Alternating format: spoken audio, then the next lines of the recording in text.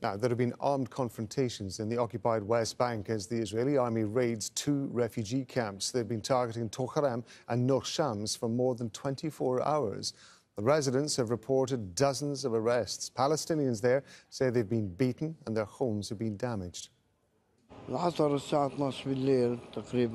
At midnight, the army entered. Like crazy people, broke the door and took us. They beat us everywhere. Then they put us in a car on top of each other. They interrogated us. They beat me on my shoulders. I can't move my hand and there are bruises on my back. There are young men. They were beaten a lot. There are bruises on their feet and some of them fell on the ground and the soldiers hit them as well. Candace Khalut's joining us now from occupied East Jerusalem. Tell us more about what's going on, Hamda.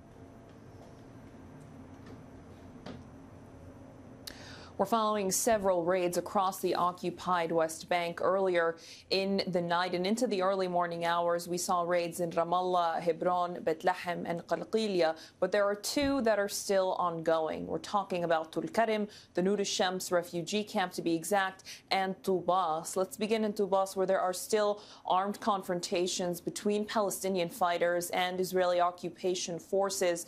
Locals are saying that one Palestinian has died in those firefights.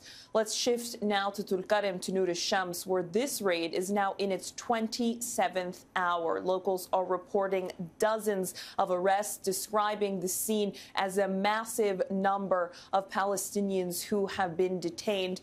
Israeli military vehicles were seen entering the refugee camp for the last 2 days now, tearing up the streets and destroying infrastructure that has been leading up to the refugee camp. Snipers additionally have been deployed on rooftops as fierce clashes are still ongoing in the refugee camp.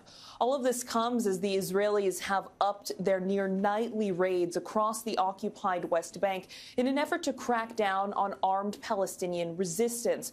We're looking at least 325 Palestinians who've been killed in the occupied West Bank alone since October 7th, and nearly 5,000 arrests, but not to mention around 3,800 other injuries. And there are also reports this evening of the Israeli military blocking the ambulances from reaching wounded Palestinians, that according to the Red Crescent.